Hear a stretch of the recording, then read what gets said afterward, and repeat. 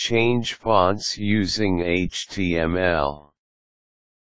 Changing fonts is one way to spice up a web page. It can also be useful to create headers, emphasis, or differentiation on a web page. There are many ways to display fonts, whether through typing the information into your web page or using cool new fonts as titles, in which case, you'll probably want to turn those words into images. I'll explain why below. The following steps will allow you to change your fonts with HTML. Decide how you want to use your font. Changes in font can be used in many different ways. For example, they can create headers. How to fish. You'll need a fishing pole and a lot of patience. It is necessary, when fishing, to have your eye set on some sort of bait. Never let boredom set in too soon, you'll fall asleep with a fish on your line. Or, combined with other attributes, they can create fancy style effects, once upon a time. Those are just a couple examples of using HTML to change font. Decide which font you want to use. This is an important step. You could, theoretically, choose any font in existence, but the truth of the matter is that the font will only show up on computers that have installed that same font.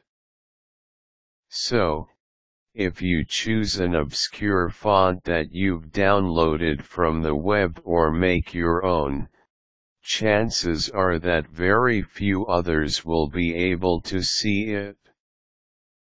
To play it safe, choose one of the following fonts, which are standard on most computers: Times New Roman, the default font; Helvetica, Courier Serif, Sans Serif, Mono Space, Fantasy. You can choose more obscure fonts if you'd like, such as Comic Sans MS or Papyrus, but they are not guaranteed to work. Construct your tag. Your tag should be constructed as follows. The current programming standard is to write the name of your font in lowercase letters. If you choose to use a more obscure font, a wise thing to do is list several fonts in your tag attribute, as in the following example. This way, if the computer fails to display the first font, if it cannot find it in its memory, it will display the next on the list, and so on.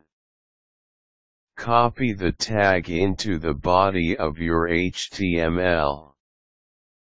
Copy and paste, or write in, the tag you've constructed to the place on your web page where you want the font to be changed.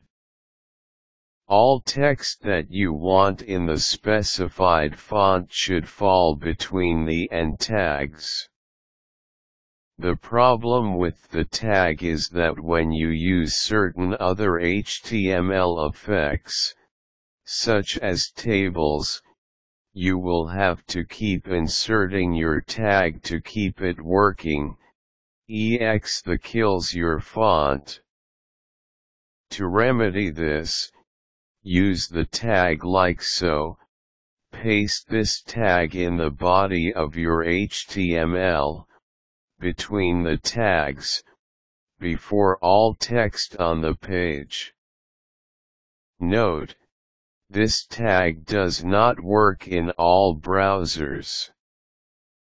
Quick tips: if you want to use an obscure font that is visible to everybody, use an image editor to write your text in the desired font, then insert the image onto your web page.